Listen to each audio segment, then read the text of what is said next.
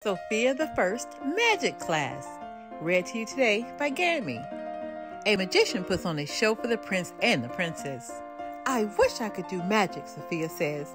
We have a magic class tomorrow at Royal Prep, says Amber. The next day, Amber learns how to turn an apple into a dove. I think my apple is broken, says Sofia.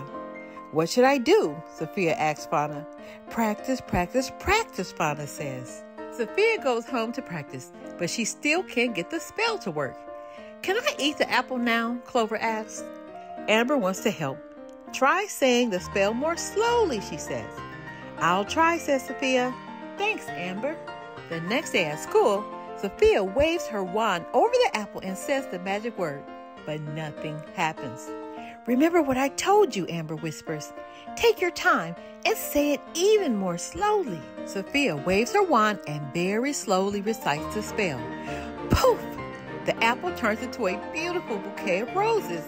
Good work, Fauna smiles. Amber helped me when I almost gave up, says Sofia. A sister's love is the best magic of all, Fauna says. The end. We have so much more to learn. Be blessed.